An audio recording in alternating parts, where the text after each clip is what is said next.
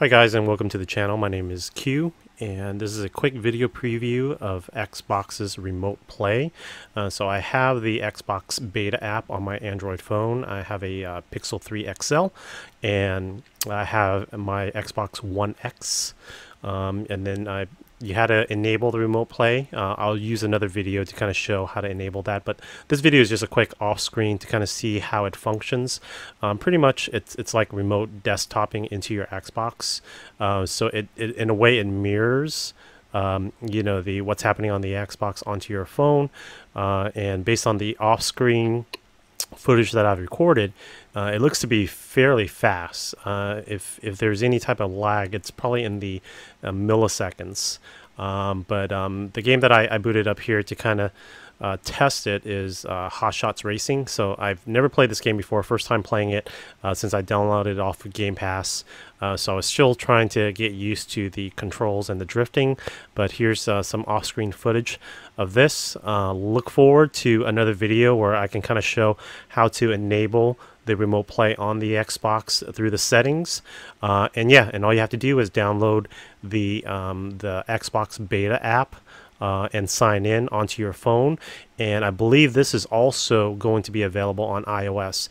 And some of you guys might be thinking, how are they able to do this if XCloud is not available on iOS? Well, the app itself is not streaming the games from the cloud. This is streaming the games from your device that you own in your house to your device. So I believe because of that, they're able to be an official Xbox app on the iOS and Android store that does this. Because pretty much, like I stated earlier, this is almost similar to for people that are on PCs when you remote desktop into like a remote computer and you're able to see and kind of control everything, remotely from afar. So think of it in that sense with this mobile app that's on your phone. So if you want to play games in bed without having to boot up your Xbox and you have this app, you pretty much can utilize this. So it gives you a little bit of a switch functionality. So I can tell you right off the bat, the video stream coming through the remote play is very fast. I couldn't see just from my regular human eyes that there's any type of latency or lag from that, but I can tell you that the controller, I have an Xbox controller that's Bluetooth into my phone controlling this video feed, that there was a little bit of lag in the beginning through the menu system, but when I got into the game, there was really no lag in terms of acceleration, controlling, and steering.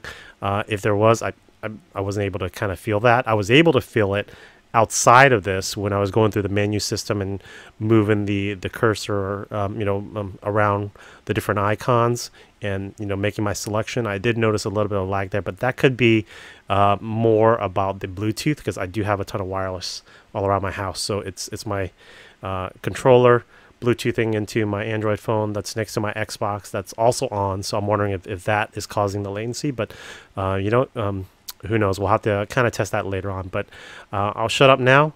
Enjoy the off-screen video to kind of show what remote play is all about. And I hope Sony brings this to the PlayStation 5, because I would love to do this on my PS5 as well with the Sony app on either an Android or iOS phone. So, all right, guys, enjoy. Comment below, and if you're new to the channel, subscribe. Definitely like to make more content around gaming. And just love talking, gaming overall. So, thank you.